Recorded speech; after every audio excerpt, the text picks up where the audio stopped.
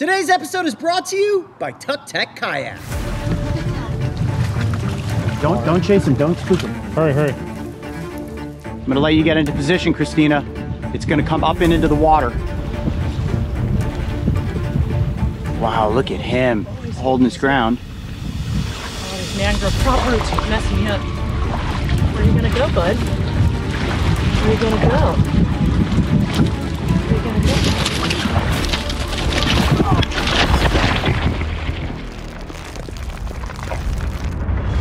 About a year ago, the team and I filmed an episode comparing the frilled dragon to the Pokemon character known as Heliolisk, and in the process became completely obsessed with collecting Pokemon cards. True story. Now, since my mission to catch them all began, I also became friends with the one and only Professor Oak, who recently delivered this message. Now, I have a special mission for you if you are willing to accept it. I need you to form an elite team of skilled poker catchers to find and document the living evolutions of the Tyranitar. Now, I'll expect a full report back when the task is complete. When Professor Oak calls, Coyote Peterson answers the challenge, and I know just the location to visit. When it comes to finding the real-life evolutions of Tyranitar, there's no better location than the Florida Keys. To assist me on this mission, I've employed two of the best Poke catchers I know, Mario Aldecoa and Christina Wilson. In my opinion, Tyranitar really looks like a green iguana mixed with a T-Rex. So with that in mind, it's time to find our targets. All right, Christina, we're here to capture some iterations of the Pokemon. A hatchling green iguana, which represents the Larvitar. And a juvenile, which represents the Pupitar. Now, we're out here at night, which is a little unusual because green iguanas are usually found during the day, active and running around.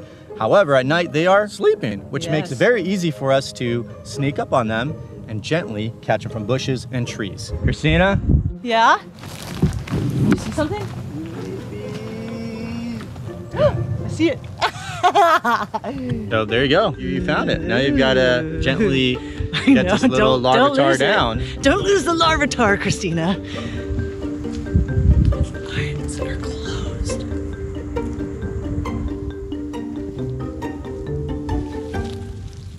Hi there, little guy. Oh, you are a little fighter. Whoa, look at that tail whipping. Oh, you trying to bite me?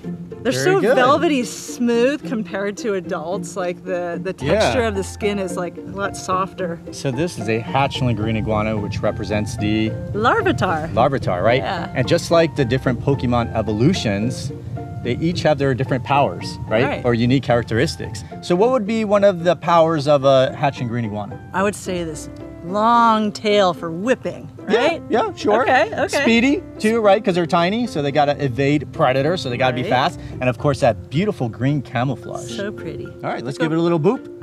Boop.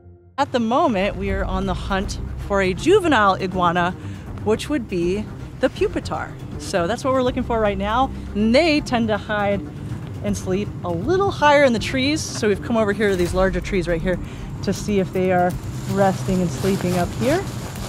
Oh, Christina? Yeah. Juvenile. Where? Oh! Very difficult to see, but Yeah. it's in there. Wow. So the iguana is definitely a lot higher than we can reach, so we're gonna use our snare. We're gonna try to nudge it gently. Okay. And it's gonna be like, what's happening? And its instinct's just gonna be like, boop, I'm gonna fall from the tree. And we're gonna do this as gently as possible. I'm gonna try and catch it in midair. Oh my God. Wow. Man, you're quick. So basically, we poked an iguana out of a tree. Yes. Wow. Sorry, buddy. You were fast. He was sleeping and we disturbed you. I'm sorry. Oh my gosh. But this is a perfect example of a juvenile green iguana. What are some characteristics you can notice on this juvenile iguana? It's got this really impressive ridgeline right here. These color patterns are much more pronounced. Right. And he's really robust compared to the Larvitar. Yeah, this iguana is nice and healthy. So this is definitely the next step to evolution. But there is another evolution that we're gonna try and catch, and that is the Tyranitar. Ooh. With 2 of our 3 evolutions successfully documented, it was going to take something special to land a living Tyranitar. Whispers around the Keys speak of a mysterious island where dragon-sized iguanas are rumored to live. A perfect opportunity to use tug-tech kayaks on the open ocean. Lightweight and built for exploration, assembly's just a few simple folds, a Velcro strap, and the snap of an oar. And we are officially off. Time to find a remote island and some giant lizards.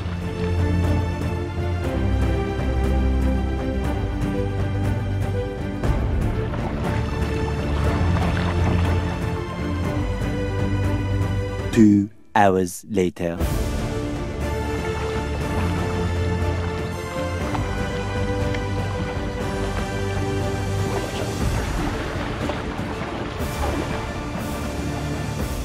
Okay, well now that we are on island, the exploration begins. And this time of day, iguanas will be perched out on the branches of different trees, soaking up sun. So with any luck, we'll be able to spot one. As long as it's Tyranitar sized, we're gonna be in good shape. There, right there, right there, right there, right there. Oh God, get this, get this, get this. Look at that. Huge iguana. Go that way. Don't chase him, don't spook him. Far out. Let's take this way. He's over here. Hurry, hurry.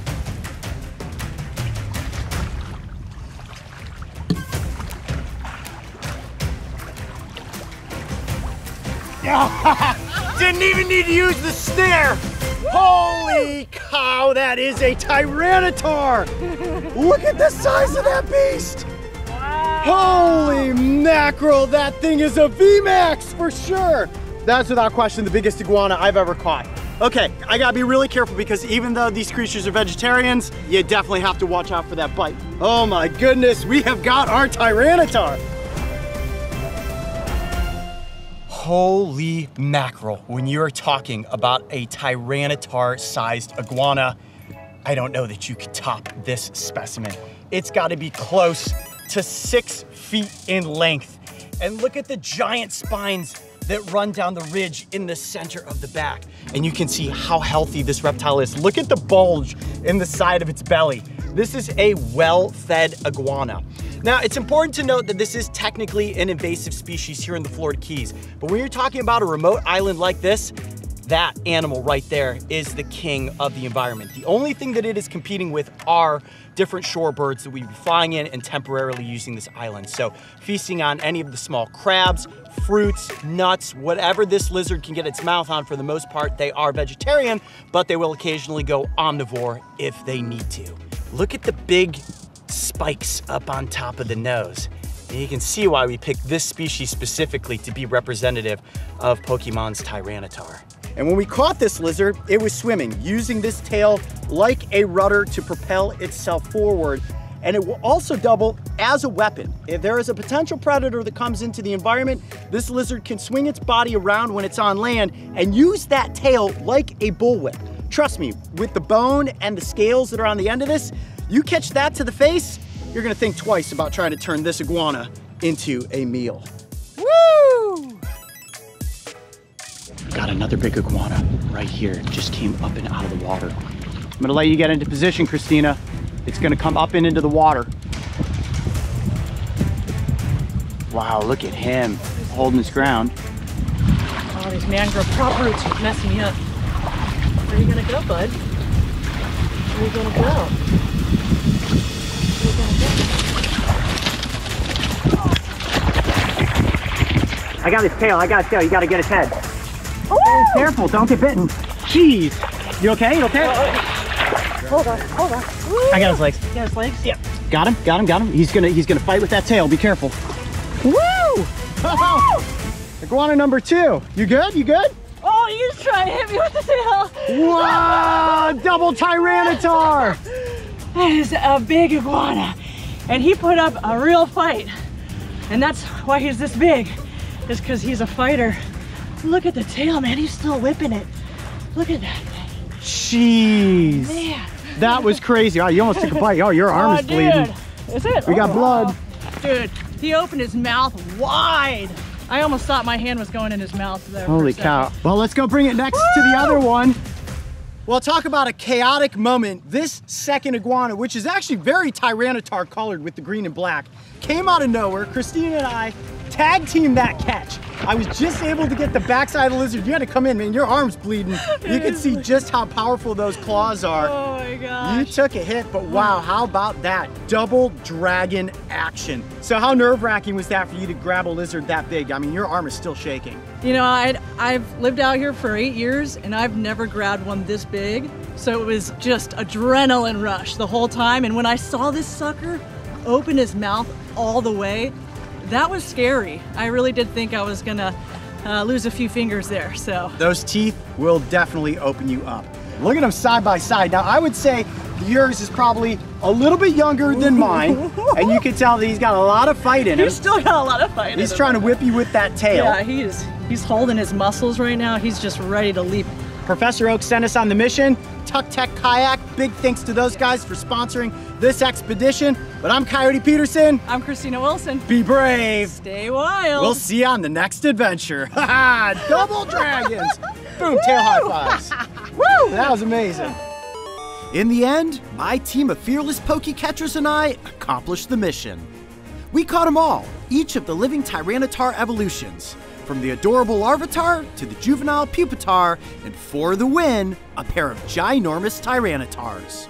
And not only did we make Professor Oak proud, but we also put Tuck Tech Kayak to the open ocean test, and it did fantastic. If you would like to catch your own Tuck Tech Kayak, make sure to visit their website. What's going on, Coyote Pack? In case you missed it, on April 10th at 7 o'clock p.m. Eastern, I will be going live on YouTube to take a bite from a giant centipede. All to raise money for Save the Horns, my fundraising campaign supporting rhino conservation in South Africa. Mark your calendars, and I'll see you on Wednesday, April 10th, right here and live on the Brave Wilderness YouTube channel.